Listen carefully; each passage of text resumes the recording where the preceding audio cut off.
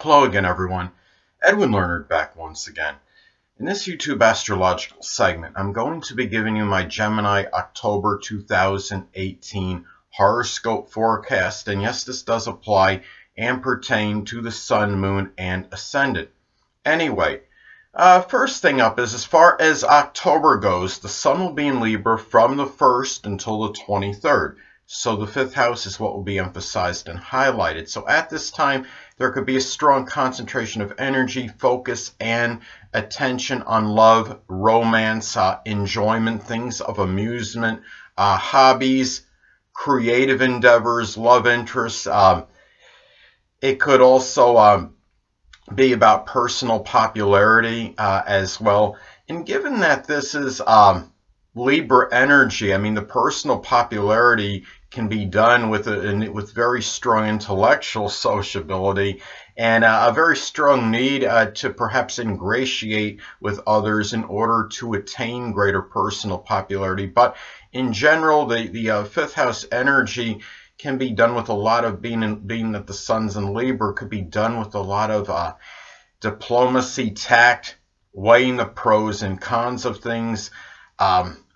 Very charming manner, again, the intellectual sociability, but with a lot of ambivalence and indecision, perhaps as well. And a lot of, in doing it in a very fair and equitable manner, dispersing energy very evenly, perhaps in a number of fifth house matters. So anyway, next thing up is, as far as October goes, the Sun will be in Scorpio from the 23rd until the 31st. So the 6th house is what will be emphasized and highlighted. So at this time, there could be a strong concentration of energy, focus, and attention on health, work, and employment, the daily routine, an aunt and uncle perhaps. It could be pets as well, health, hygiene, and also service as well. And given this is Scorpio energy, this could be done with a very intractable, very willful manner, and also with a lot of resourcefulness. There could be a need for transformation, and it might be especially true in work or health-related matters, but also done with a lot of willpower and a lot of resiliency, and also with a lot of probing and investigative energy as well, and going very deep, going beyond subterfuge and superficiality. So anyway, well, the next thing up is there will be a new moon in Libra on October 8th. So the 5th house is what will be emphasized and highlighted. So at this time, well, this could be a time where you might begin some new Libra-like hobby. It could be something where balance needs to be attained, like something with skating or even doing something on a balancing beam. I don't know if anyone's going to walk on a tightrope, but you understand what I'm saying. It could be something connected with art, such as painting, drawing, sculpting. In some cases, this could be the birth of a child. It could be of a Libra child at this time. Since, of course, the Sun and the Moon will be in Libra. It could also be the beginning, and for some people, of a new romance. It could be with a Libra Sun, Moon, or Ascendant, or it could simply be with someone that embodies Libra-like characteristics, someone very charming, tactful, diplomatic, strongly about intellectual sociability, very fair and equitable, etc. And anyway, and this could also be, in some cases, this may manifest as something where maybe a new something of a speculative nature might be embarked on, but something where you weighed a lot of pros and cons on, or you might have been somewhat ambivalent and indecisive about prior to it. It could be some kind of investment that is connected with something Libra related, such as something with art and beauty, or beauty, I should say. So anyway, well, the next thing up is the full moon. There will be a full moon in Taurus on October 24th. So the 12th house is what will be emphasized and highlighted. Well, this is interesting. This could manifest in a multitude of ways. I mean, this could be a time where you might simply become tired, full, so to speak, exasperated, maybe at a limiting monetary situation. It could be over a an aunt or an uncle or someone prominent in your private life that might be overly obstinate, stubborn, unyielding, overly fixed in what they believe, and maybe someone that just doesn't really very sedentary or stagnant, doesn't really want to really do much. It could be a person that might actually, I mean, in some cases, this could also be a revelation or unveiling of a Taurus, a hidden adversary. In some cases, it could be a Taurus, Sun, Moon, or Ascendant person, or simply one that embodies Taurus-like characteristics. It could be the completion or culmination of something that you did in solitude and seclusion that may have been Taurus-like. It could have been something connected with some architecture or some gardening or some kind of art project. It's something that may just simply have required a lot of endurance and a lot of latent Taurus-like energy, and it might be where you might become tired or full of maybe an aunt or uncle or someone prominent in your private life that might be exhibiting a lot of avaricious, acquisitive, and as I stated before, about the stubborn, obstinate quality. So anyway, next thing up is Mercury will be in Libra as far as October goes, from the 1st until the 9th. So the 5th house is what will be emphasized and highlighted. At this time, you might find yourself talking and very really speaking with children, romantic partners, people that you might share some kind of a creative endeavor or hobby with, very tactful, diplomatic manner. It could be where the conversations might be very peaceful with these people, but there might be a lot of indecision and ambivalence over 5th house matters, such as things of a speculative nature, some kind of investing, and also really talking and really socializing in a way where maybe you're ingratiating yourselves with others in order to improve personal popularity. Again, Mercury can also be about other things. It could be about siblings. So it could be that Libra siblings might figure prominently in your enjoyment, in a hobby or creative endeavor, or even something in terms of a speculative nature. They might be trying to offer their thoughts on that. It could be Libra, Sun, Moon, or Ascendant people, or simply ones that embody Libra-like characteristics. Anyway, next thing up is Mercury will be in Scorpio as far as October goes, from the 9th until the 31st. So the 6th house is what will be emphasized and highlighted. At this time, you might find yourself really having a lot of very deep, provocative, insightful, and even incisive conversations, perhaps with an aunt or an uncle, people prominent in your daily routine. It could be people in your health or work life. And also, too, you might find at this time where your mind might be very probing in terms of health and work-related matters at this time as well. And again, that Mercury can also be about other things such as siblings. It could be that Scorpio siblings might figure prominently more in your daily routine than usual. It could be in matters pertaining to service or some work-related matter. They could be Scorpio, Sun, Moon, or Ascendant people, or simply ones that embody Scorpio-like characteristics. And you might find yourself talking about more Scorpio-like things with an aunt or uncle, people in your daily routine, your work, and your health life. Could be matters such as astrology, the occult, supernatural, things that are very deep, things connected with investigation, things that are associated perhaps with transformation, such as like recycling or rebuilding, something matters in deep subjects, matters connected with death perhaps as well. Anyway, next thing up is Venus will be in Scorpio, and it'll be retrograde from like the 6th to the 31st, and again the 6th house is what will be emphasized and highlighted. At this time, you might find yourself really valuing going beyond subterfuge and superficiality in health and work-related matters. You might also find yourself where, if you're unattached at this time, Gemini, that you might connect with the Scorpio, Sun, Moon, or Ascendant. It could be someone in your daily routine, someone at your place of employment, or maybe It could even be somebody prominent in your health life, such as someone you might meet at a health and fitness place. Or it could simply be a person that, it could be a Scorpio sun, moon, or ascendant, or simply one that embodies Scorpio-like characteristics. Also, too, this could be about, given that this is going to be retrograde for a good part of the month, this could be about going back to maybe a Scorpio love that was in your daily routine at one time. And also, too, you might find yourself enjoying playing maybe Scorpio-like games, maybe with an aunt or an uncle, or maybe at work with someone you know. It could be even something like a Ouija board or something connected with astrology, or some CSI or some kind of detective board or computer game.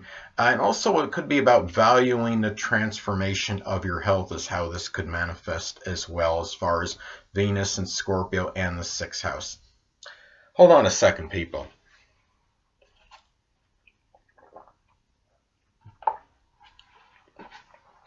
Again, sorry about that. Well, next thing up is Mars will be in Aquarius, and the 9th house is what will be emphasized and highlighted. So at this time, you may find yourself injecting a lot of selfless and humanitarian energy into matters with in-laws and grandchildren. This could be a time, too, where you might find yourself being embroiled more with fights with friends. It could be over philosophical issues. You might see, it could be a time, too, where you could really, you might find yourself putting a lot of energy into something Aquarius-like that could be connected with higher education. It could be something connected with computers, electronics, esoteric subjects such as astrology, aerospace, or astronomy even. You might find that situations with in-laws and grandchildren may be more contentious and acrimonious than usual. You might find yourself becoming more angry at idiosyncratic, bizarre, or unusual behavior from these people as well. And you might find yourself, too, it might manifest in putting a lot of energy, but might be sporadic and erratic energy into publishing, higher education, things that are connected with the 9th house in general. Anyway, next thing up is Jupiter will be in Scorpio still, so the 6th house is what will be emphasized and highlighted. And as I've talked about in previous videos, that Jupiter can be somewhat paradoxical. It can be very benign and benevolent, but it could also have a tendency to enlarge and expand. And it may very well expand surreptitious, even nefarious activity in your daily routine. It could be in your work and employment life, someone that might be prominent in your health life as well, or someone you may be rendering service to. Some cases too, this could also expand Scorpio health-related issues, such as something with the pelvic area, the bladder, or the urinary tract. Now, also, this may manifest perhaps in some cases a sex scandal unveiled at work, or going and really having a lot of exuberance and enthusiasm in Scorpio-like matters. It might be something work-related.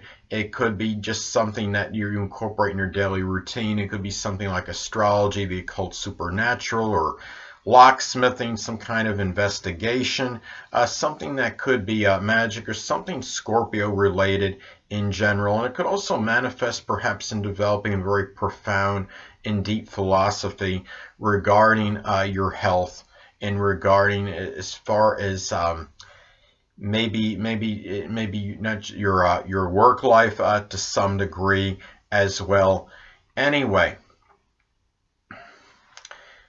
next thing up is Saturn will be in Capricorn still, so the 8th house is what will be emphasized and highlighted. At this time, you might find yourself dealing with more restrictions and limitations as far as emotional and moral support goes, even monetary support. I'm actually having this transit now. Actually, Saturn is in my 8th house right now as far as transit goes. And when this hits, it's almost like you can't even count on any kind of really getting a moral or emotional support from somebody. I mean, like a classic response it seems I can get from people at this time is, well, gee, that's life. You get used to it or something, and people just kind of really just aren't there. And especially with Capricorn, this could be a lot of, you might be feeling, well, you're getting the cold shoulder in terms of getting any kind of sympathy or moral support, and a lot of cold and callous energy blended with this. It also could be a period, though, of really, in some cases, where you might find yourself taking care of a sickly or debilitated sexual partner or someone you're in an intimate relationship with. It could be something Capricorn related, such as something with the knees, the bones, or the joint, and might be making you feel somewhat melancholy and despondent. Older people may figure prominently in making a major change or transformation. Libido might even be diminished at this time as well. And also you might feel like there's some kind of really might be a time where you're taking a lot of responsibility in matters with taxes and insurance matter, or even inheritance at this time. There might be some restrictions as far as this goes as well. So anyway, and I would say next thing up, Uranus will be in Taurus, so the 12th house is what will be emphasized and highlighted. So at this time, you might find yourself having some kind of very unusual, persistent dreams, or maybe your sleep is going through certain disruptions at this time, and it might be too, this may manifest in your, having erratic and sporadic private life, and maybe even disruptions to this. Another way this might manifest perhaps is expressing ingenuity in solitude and seclusion, and the formulation perhaps of new monetary ideas in private. You might be experiencing shocking behavior from aunts or uncles at this time as well. It could be too that in some cases Taurus friendships might actually be hidden adversaries. I mean, they could be Taurus, Sun, Moon, or Ascendant people, or simply ones that embody Taurus-like characteristics, or it could simply be that Taurus friendships might factor in very prominently, more so in your private life than usual. And also, another way this could manifest perhaps is really maybe coming up with new maybe formulating some new ideas monetarily, maybe to help others that are less fortunate than yourself, such as the impoverished, the oppressed, the homeless, and hungry. Anyway, next thing up is Neptune will be in Pisces still. So the 10th house is what will be emphasized and highlighted. So at this time, you might find that perhaps 10th house people, such as the dominant parent, which is often the father, authority figures, someone prominent in your career, may be somewhat nebulous and unclear at this time. This could be, in some cases, the dissipation or dissolving of the relationship with these people. Your own reputation, public image, you might feel might be somewhat dissolving and dissipating at this time. Or you may simply become interested doing something Neptune-like as far as a career interest. It could be something connected with photography, chemistry, special effects, the metaphysical, which could include astrology. It could be helping people dealing with drug or alcohol addictions. Really, and also too, you might be dealing with some kind of deception and duplicity, perhaps as far as 10th house people go at this time. And again, it may be very difficult to read them, because Neptune can often do this and make things very nebulous and unclear. So anyway, next thing up is Pluto will be in Capricorn still, so the 8th house is what will be emphasized and highlighted. At this time, you might find yourself dealing, in some cases, I know a lot of you don't want me to say the dreaded D word, but you know I'm going to do it anyway, that it could actually reflect an actual literal death of somebody that you're in an intimate or sexual relationship with, or someone you're in a shared resources situation with. This could be situation too where you might be dealing with upheavals and power struggles with someone you're in an intimate or sexual relationship with. This might signify Possible surgery at this time, since we're talking about Pluto and the 8th house. It could be something Capricorn related, such as the knees, the bones, the joints, or the skin. At the same time, on a positive end, this could be an opportunity perhaps to eradicate some kind of credit card debt or some kind of issues connected with insurance or taxes at this time. You may also be dealing with, in some cases, sadly, there might be some destructive psychological issues at this time as well, but also wanting to have very deep sexual relationships at this time, and also guard against becoming overly controlling or domineering in a matter, in a shared resources situation, or even with someone you're in an intimate or sexual relationship with. Anyway, next thing up is, okay, the North Node will be in Leo still, so the 3rd house is what will be emphasized and highlighted.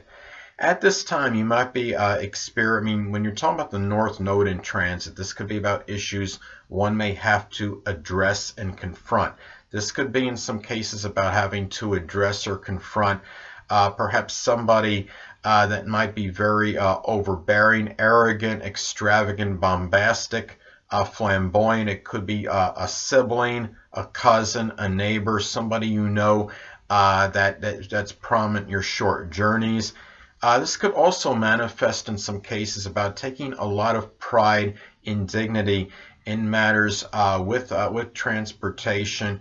It could be also about showing generosity in 3rd house matters. It could be fixing a vehicle that kind of gets you to and from work, for example, or for others, showing magnanimous energy. And remember, given that you're Gemini, Gemini could be very dexterous, so it could really work out very well. Gemini is often very good with the hands and can do, and often very proficient. I call it the art of auto mechanics.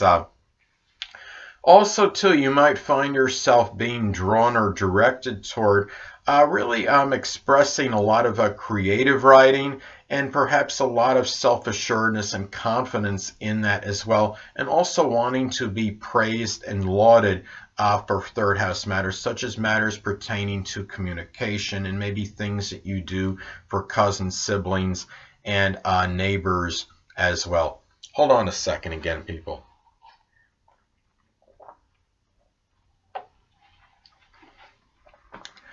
Sorry about that. Anyway, next thing up is the Black Moon Lilith will be in Aquarius still.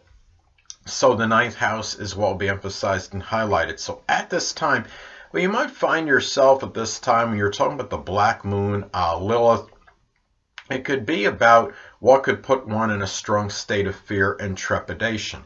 Well, in some cases, this could be about maybe losing the freedom to expand one's horizons, or having simply an overly orthodox or boring, or just general like mundane philosophy or outlook. Could also be in some cases, we're talking about the Black Moon Lilith,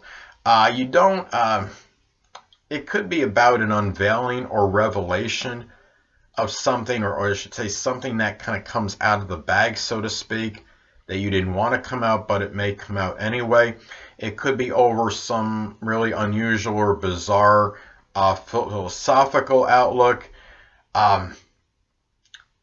It could also be maybe something, maybe there's something with an in-law or a grandchild that might be unusual or bizarre and unorthodox that you didn't want anyone to know about, but it does come out.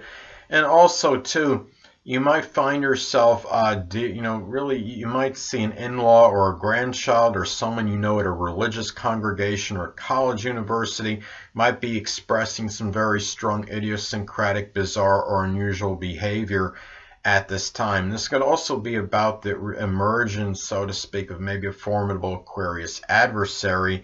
It could be an Aquarius sun, moon, or ascendant, or simply one that embodies Aquarius-like characteristics. It could be somebody that you know at a college, university, religious congregation. It could be a foreigner, somebody that it could be an in-law, it could be a grandchild. So anything ninth house related, it could be person could be connected with. Now, last but not least, Chiron will be in Pisces still, so the 10th house is what will be emphasized and highlighted. At this time, you may be dealing with some, this could be about dealing with emotional wounds and suffering connected with deception and duplicity with the dominant parent, which is often the father. This could be also about dealing with unrealistic career aspirations. And also, too, you might be, in some cases, this could be dealing with something kind of like slanderous that might have affected your reputation and public image.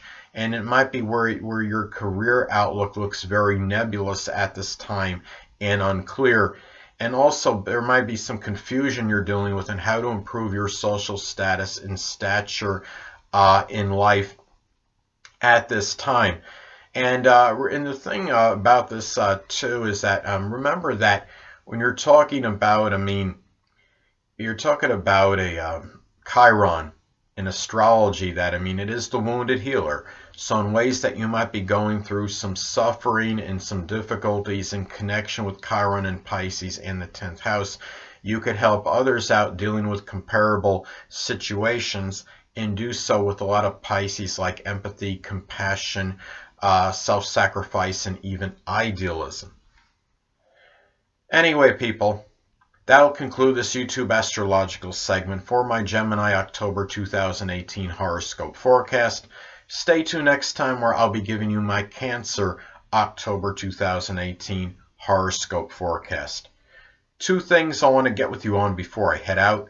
Firstly, the stars may impel but do not compel. And secondly, never isolate any single astrological element, aspect, planetary placement, position, configuration, influence, or what have you, and make an analysis of a person, astrologically speaking, based on this alone, because astrologically speaking, the person is the sum of all their components in their natal chart and not just one.